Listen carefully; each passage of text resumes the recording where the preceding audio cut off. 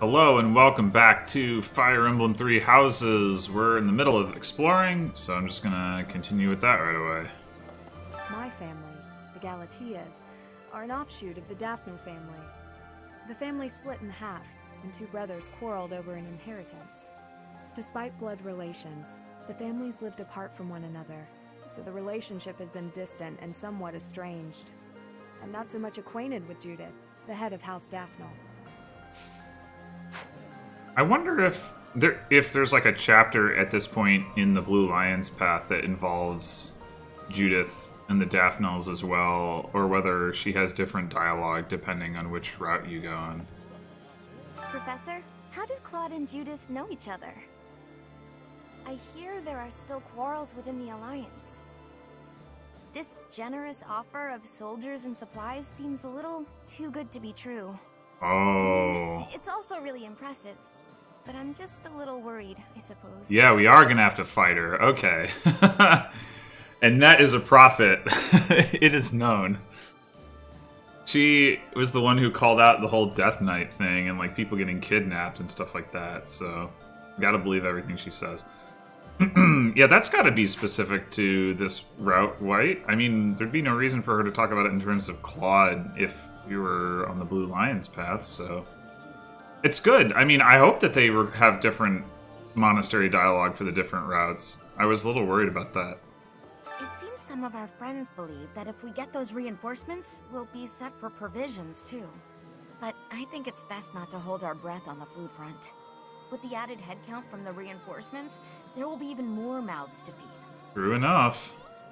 Sharing her food with us for nothing in return? Judith really is a great person. She's more like a goddess than the goddess is.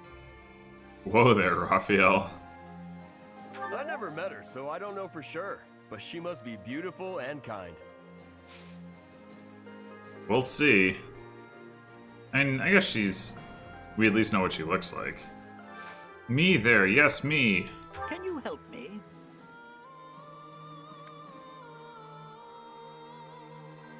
I don't think this is gonna get the Dark Merchant, but I could be wrong. AOL, the Valley of Torment. Oh man, I really do not want to go there.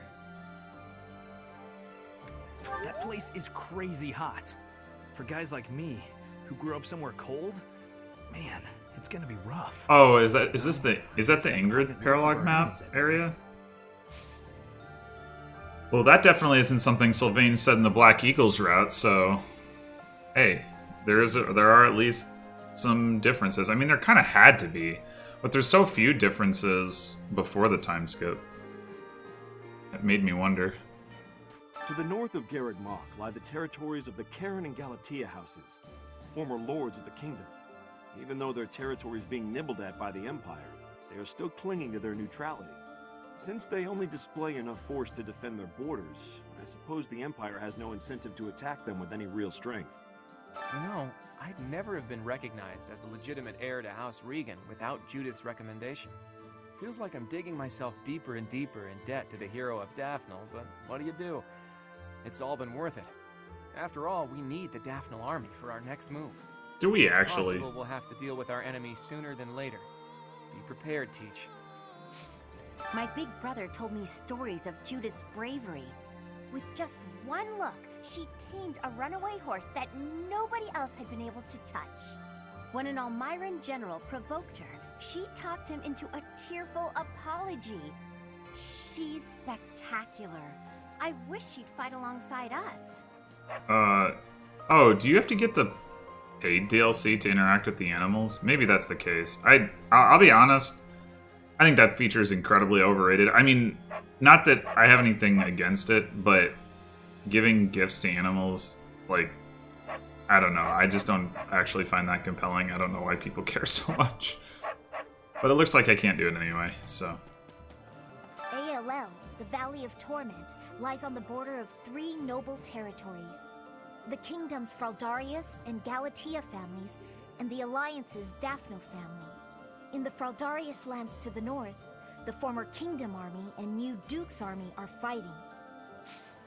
The bridge that links Alliance and Empire lands is currently under the occupation of the Imperial Army. Oh, is it? In other words, The Empire can choose to invade the Alliance whenever they wish. I want you to understand that my father does not support the Empire to antagonize House Regan. He does it to deprive them of an easy excuse to cross that bridge. You say so. So are we gonna end up fighting on that bridge again? I've heard people talk about the hero of Daphne. If the stories of her courage are true, no one will be able to stand against us. In different circumstances, I'd have wanted to try crossing swords with her. Right now, we have to focus on getting to those reinforcements. Let's hope nothing goes wrong. Well, you look at that. Something happens up here. Amazing. It probably does. I mean, it is probably not unique to the Golden Deer. I probably just don't remember it happening in Crimson Flower, but still.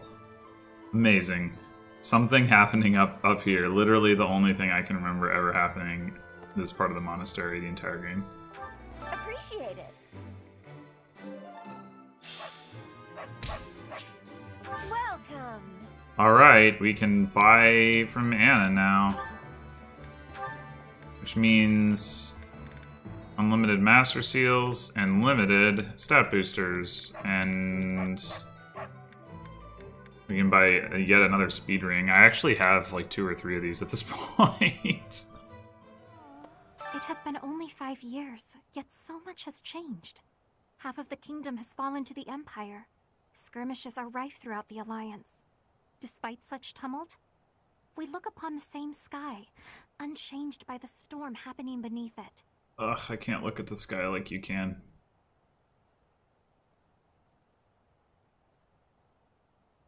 Yes, it would be nice, I suppose. Things were simpler then. Or so they seemed to be at the time. So, I guess nobody remarks on the fact that Flame looks exactly the same after the time skip. Which, considering her apparent age, is pretty weird. Meeting reinforcements in the Valley of Torment seems an astute decision to me. In that land of oppressive heat, it is unlikely that we will be disturbed. It also means we will need to contend with those harsh conditions ourselves, however. Best ensure we are well prepared. People always say that my muscles are huge, but I'm still not satisfied. It would be way better if my muscles were even huger, right? Huger. Well, I'm sure he'll like it if I say this.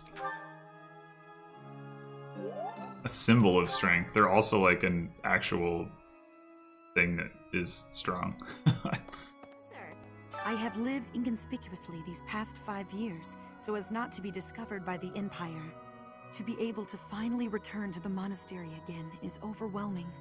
I hope that our brothers and sisters who ran far away will also return one day. Valley of Torment. Valley of Torment. Sounds lovely. I once read a book full of legends surrounding ALL, but I can't seem to remember.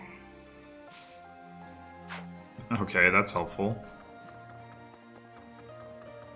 Oh, she's probably talking about the, like, when it got basically, like, firebombed. I believe it. The Valley of Torment. I'd heard of it, but I never expected to go there. It's exciting. I wonder what the landscape is like. It probably is dangerous, but I still want to get there and see it as soon as I can. How bold of you, Ignatz. We may not be students anymore, but it's still important to read. We might even learn something that's useful for our next battle. I couldn't agree more. I hope the Officers' Academy reopens when the war's over.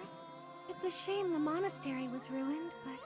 Seems fine for the most part. Intact. With the Fargus dukedom in place, the kingdom is essentially no more. The majority of the lords who once belonged to the kingdom are now under the jurisdiction of the Empire. Even the houses that haven't bent a knee yet, like House Fraldarius, will soon be crushed. It's only a matter of time. Hey, what are you doing wearing red? You're the spy! I didn't think we'd end up fighting Randolph. He's my uncle. Well, not by blood, so I guess I can handle it. Don't worry about me. I'm ready for anything. The monastery repairs have made solid progress. Most excellent news. When we first returned here, I was unsure what we were going to do with the ruins of this place. But if we can get the cathedral rebuilt, we'll have it looking just like old times soon enough. Hearing that an old student has died cuts me right to the heart. As this war with the Empire continues... Wait, what old student? Oh, she means Dimitri, I guess. We have a duty to fight alongside our former students. We taught them how to fight, after all. Now, let's help them win. Nice job. Stuffed nader bear.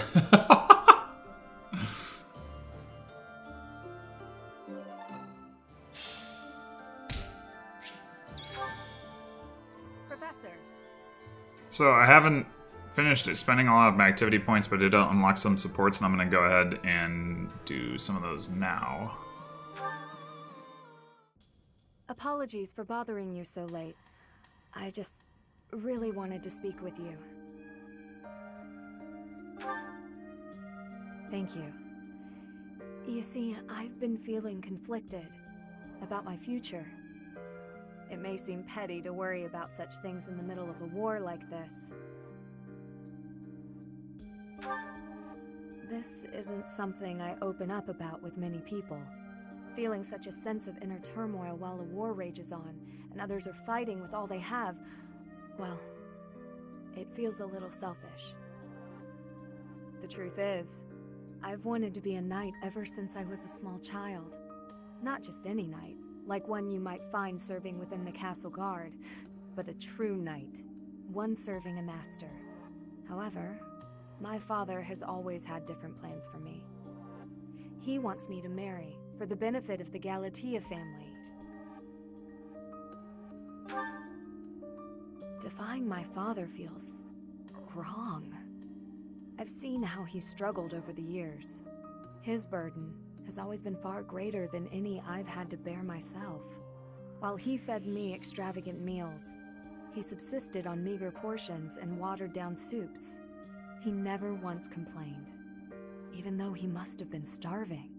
Knowing his sacrifices, I've never been able to tell him of my dream of becoming a knight. Although ultimately, I find myself betraying his wishes. Now that I've parted ways with my father, there is nothing to stop me from pursuing my dream. But even if I do become a knight, I feel an unease deep within me. I fear I will never escape this guilt I carry, that I have shunned my duty as a noble.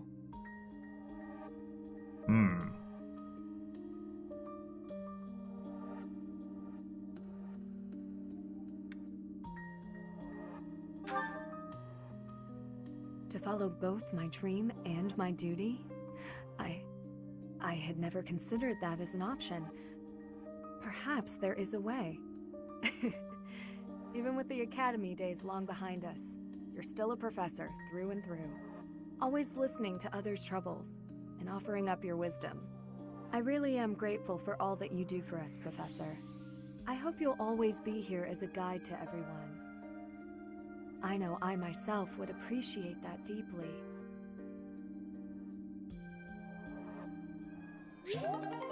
I guess there's a sort of accuracy to it, but I will say that I find the amount of focus on marriage and helping the family with marriage to be kind of repetitive and like unengaging at a certain point. I'm trying to think of all the characters who've brought that up, just among the women even. Because obviously Ingrid just brought it up. Dorothea comes at it from her own standpoint, not so much from a nobility standpoint, but the motivation is similar. Mercedes brought it up with her adopted father. Obviously Bernadetta's whole thing stems from that. Marianne, it's a little less clear whether that's a concern of hers. Who else? Hilda doesn't really talk about it, which is nice. Petra doesn't talk about it. Isithia doesn't talk about it. So I guess there's a decent number who don't. Annette, yeah, I don't know. I guess it's not actually that many people. I mean, there's also Lorenz, obviously. He makes a huge deal out of it.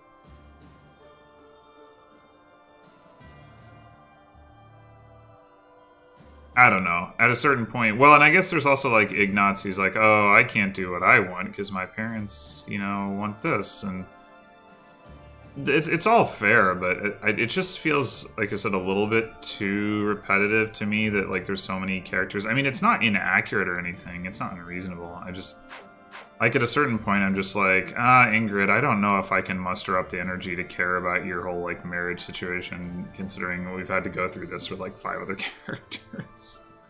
Alright, so let's do... Oh, this one I've seen before, so I'll just skip over that.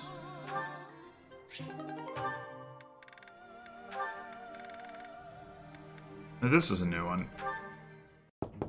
Bernadetta, please come out of your room. You've been in there for ages. You need to train. No. Sorry, not happening. I'm not playing around, Bernadetta. This training is absolutely crucial to the war. Is this a post-time skip only support? Today. Please leave. Why did you come here? Why did I come here? I didn't choose to join the academy. I was forced. Then more stuff happened, and I didn't have a say in any of it. So, here I am, somehow. I suppose not everyone has to be pleased about being here. But even so, Bernadetta, I'll ask one more time. Please come out of there. And I'll tell you one more time. It's not happening. Not right now. Not today. You leave me no alternative. If you're near the door, you'd better step away. My door! Why? Now hurry along, Bernadetta. You've got lots of training to catch up on. Spare me! I'll train! Just not with you. Anyone but you, please. Is that so? That presents a problem. I know we are two very different people, but whether or not you like me, we are on the same side and must learn to work together. It's not about any of that! If this is how you treat people on your own side, what do you do to your enemies? Don't ask questions you don't want answers to. I did what was necessary to get you to comply. Nothing more. I do hope that the professor will be able to help you through the rest of your training. In the meantime, I will fix your door. Good luck! Right. Okay. Good. That is definitely a support that could have used some kind of animation to show her kicking down the door, which actually would have been badass as hell. Have her just rear back and boom, kick down the door. Would have looked really cool. Alas, that is not what this game does. Alright, one more.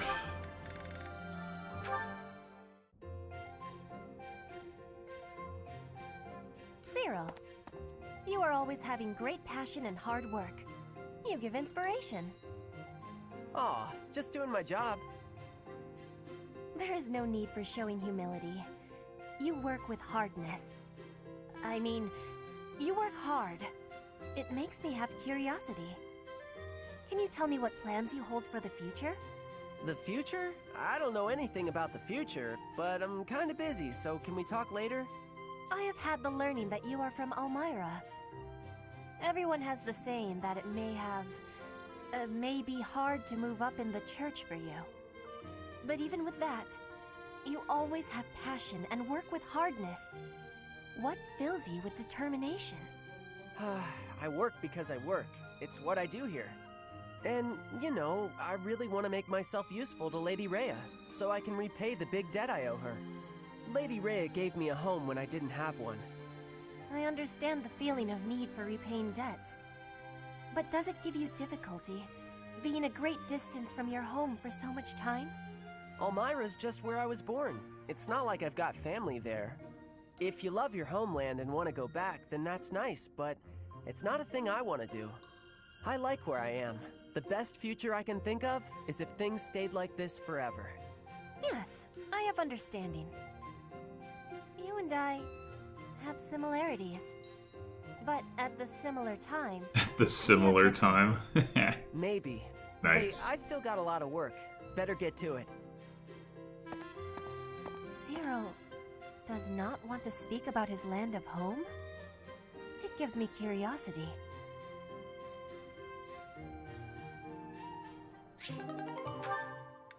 Well, I did end up getting one more support, so we're gonna do that before we wrap up here.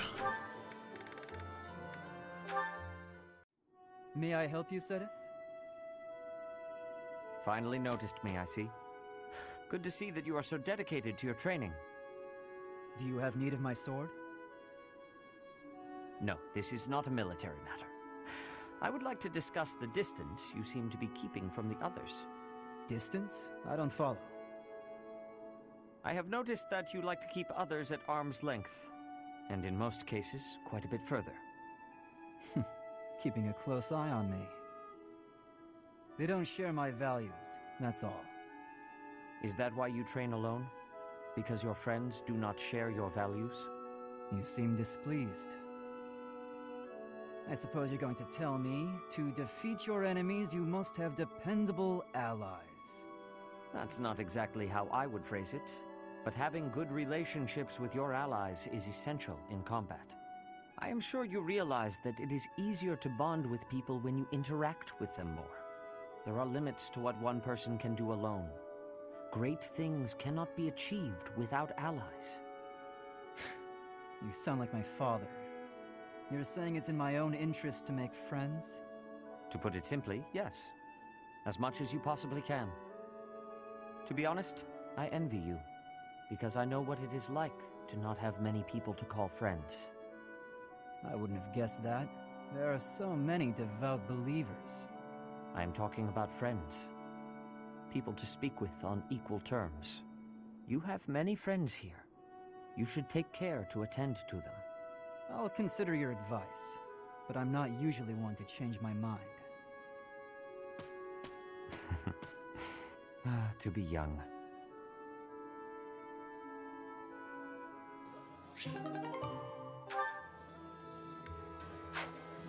Grumpy, grouchy Felix.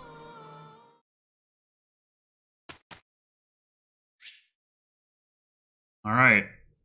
Time for teaching. Managed to get Hilda's budding talent unlocked and its seal speed, so nah. I don't care about that. May I ask a question, Professor? Yes. I want to knit an animal doll for someone, but I'm not sure what kind to make. They love eagles, lions, and deer equally. I don't know what to do.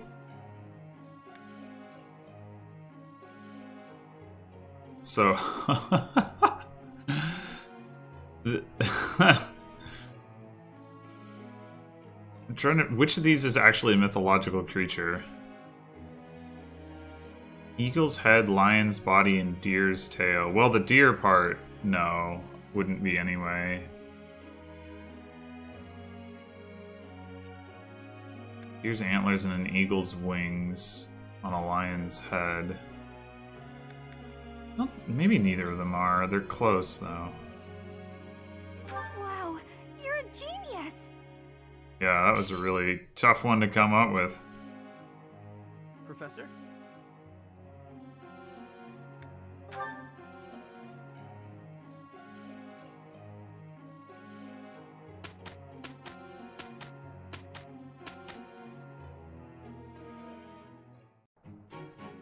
Let's just get through this. We'll do our best. Here's the report.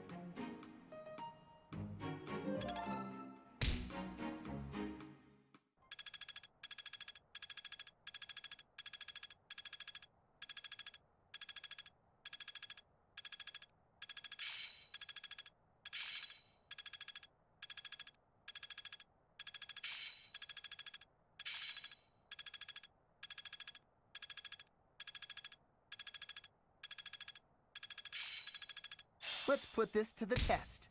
I'll do my best with this. How best to use this? Technique never betrays.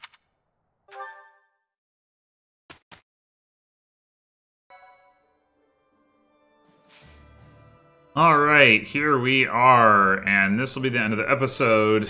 At least, yeah, I didn't forget about any supports. Next episode, we'll be doing some paralogs. So that'll be exciting. Until then.